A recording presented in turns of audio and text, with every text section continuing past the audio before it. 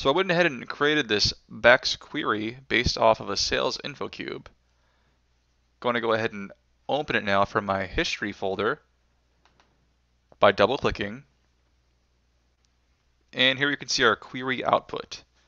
So essentially this query is based on a country, a particular sales plant, division, a material that's sold, confirmed quantity of that material, along with a net price. So let's take a look at the different features. We can see that we have a filter, a chart, and an information button. Our filter button enables us to apply a filter on our results. So for instance, if we only wanted to see India for a country, we would basically just click on this cell here, either right click and select filter value, or double click on the blank cell. I'm going to right click and select filter value. And we can see here that it shows us our recently selected history, but we don't want that. We want to select India, and currently our history just shows Germany and the UK. So we can select from our history, favorites, single values, or a range of values. Now we don't want a range because we just want one country. So let's go ahead and click on single values. And now it's pulling all the values that we currently have in our report for us to filter on. And now all we need to do is double click on India, and it will restrict our output to just show India as a country. So now if we go back, so you could either undo the filter by going back into the filter, removing it from the criteria, and then coming back into the report, or you could simply just right click anywhere in the output and simply back to start, or because we've only gone one step, back one step.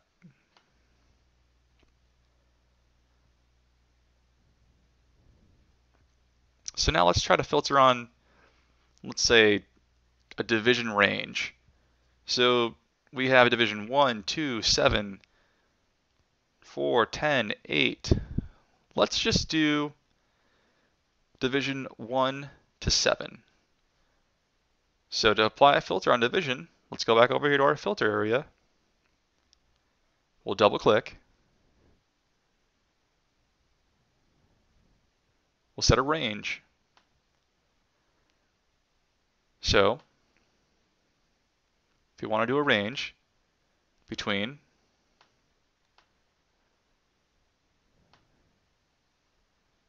1 and click over here on this little box to enable the selection option. And currently we're not seeing 7, we're not seeing any other numbers because it's showing our history. Select single values. Let's choose 7.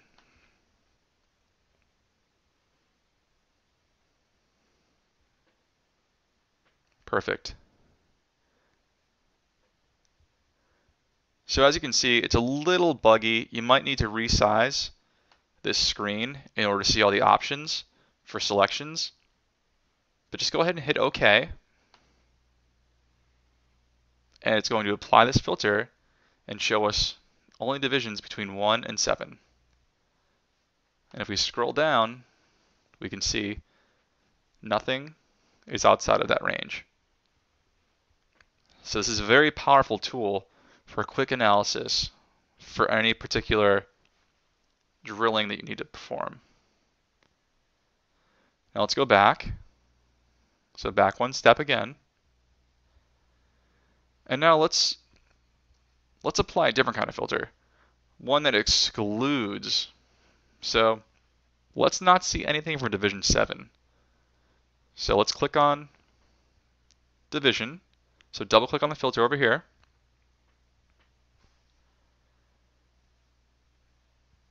Let's do a single value. Let's either expand this or maximize this. So I'll go ahead and expand it. So 7.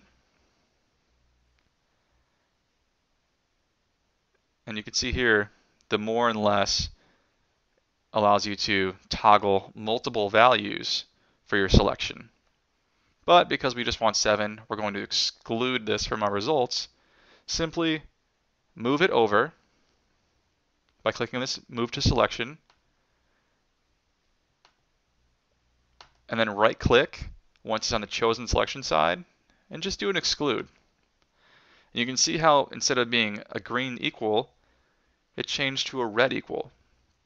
This is basically saying, hide this from our results. Let's hit OK.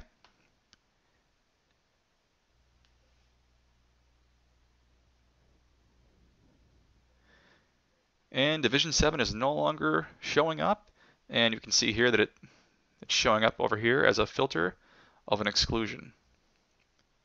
So as you scroll down, we're not seeing any 7 for divisions.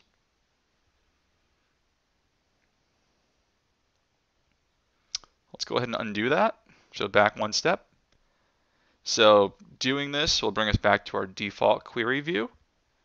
And now let's take a look at report level filtering regarding drilling down, drilling across, and other ways of swapping out different values from this view or moving them around.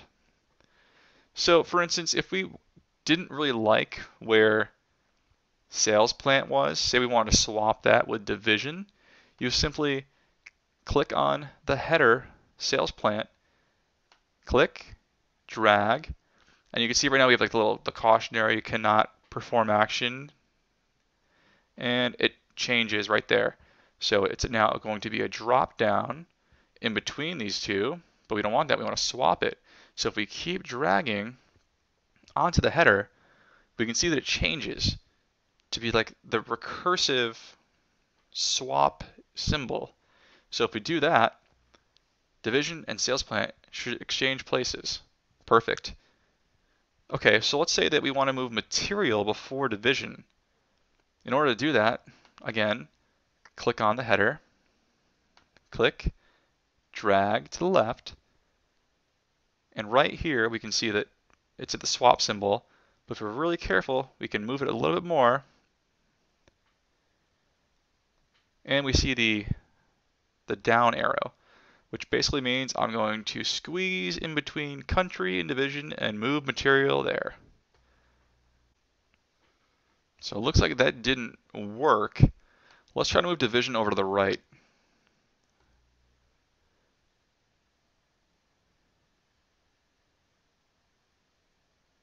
There we go. Okay, so I must have missed when I first dropped it. But as you can see, it's very easy to move columns around on the report output. It's not exactly the best way to represent this data.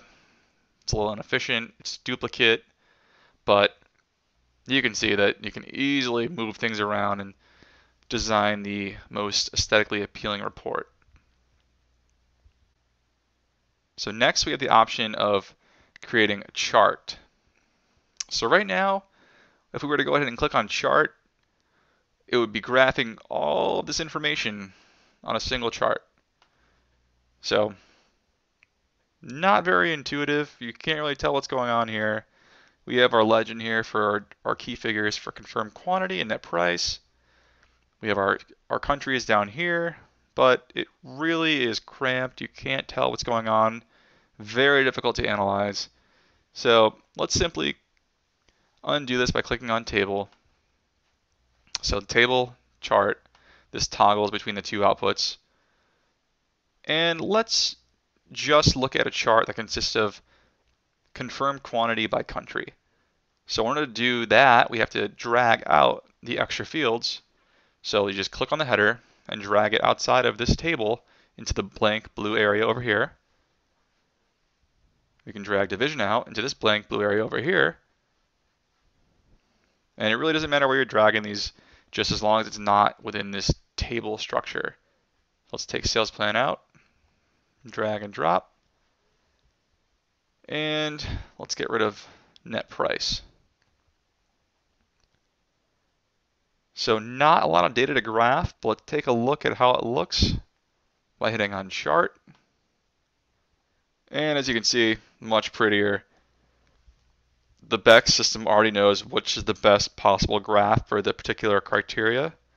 So because we're only dealing with two different columns, one of country, one of quantity, it recommended the bar chart. If you don't like this, you can simply right-click on the chart, and you can change the type. So, chart type, and obviously you can tell this is built within Excel. So whatever you're able to build within Excel, you could build within Business Explorer. So you can change this to a pie chart if you want. And there you have it.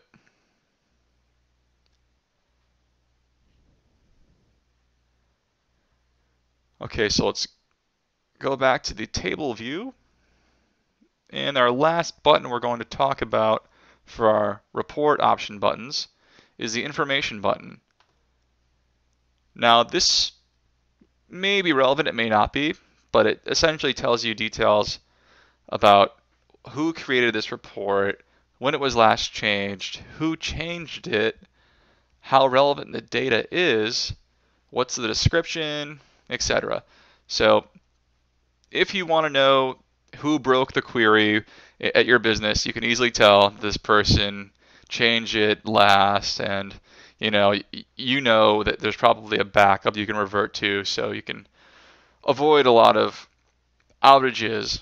But it's very important to maintain certain backup copies of your primary queries, because if users go out and change your main queries for business and break them, it's going to be very difficult to get them back to their working state. So this concludes the lesson detailing query output and filters and other buttons you're able to use within the BEx Analyzer screen.